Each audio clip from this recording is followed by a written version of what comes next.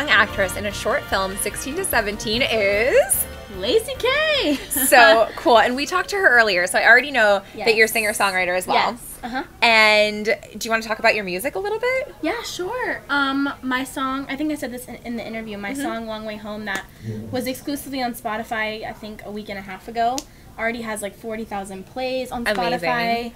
We're doing well on SoundCloud. I think we have like 20,000 on SoundCloud. Wow. YouTube, same thing. And then that's with the DJ Noah Neiman. He's really big in Europe. And it was exclusively with Spotify. And we got featured on the Crate Diggers playlist, which is like a huge playlist on Spotify for EDM music. Cool. So we got featured on that. And then it came out on everything else, like iTunes and stuff, yesterday.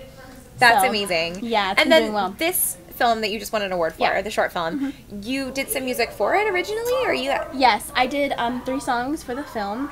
I believe they were my songs "Runnin' Free," "Rejected," and "On My Own."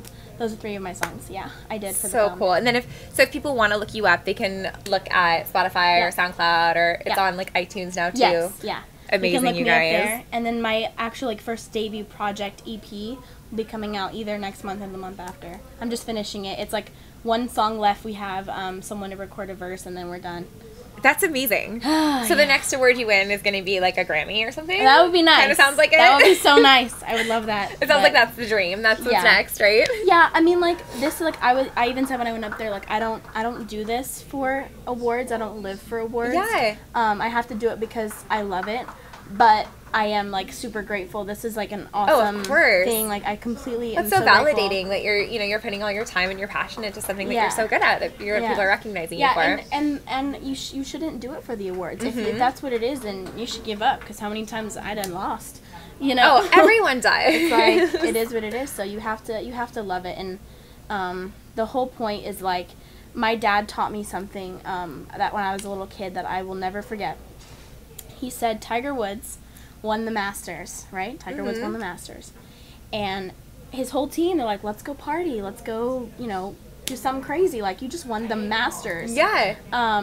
With all these extra awards and stuff. And instead of going and partying, he went back to the golf course and hit 500 balls that night. And the lesson that my dad taught me was he said hard work pays off. And he got there because of all that extra work that he did that the rest did not do. So he was always steps ahead. And he said the night of your Grammys, you should go to the studio that night. Like, you should do the same thing. And that's the whole point. You just got to get back to work and that realize success only pushes you to work harder. Yeah. So you can't be like, oh, it's time to like party. Like, you can party a little bit, but you need to go back to work, Get ready for the next one. Win more Grammys the next year, It's true, because you love it, and you love doing it, which is most important. Yeah. That's so cool. Yeah. Congrats. Thank well you. deserved. Awesome. Thank you guys for having me. Of course. Congratulations again, babe. Thank you. Nice meeting you. You too.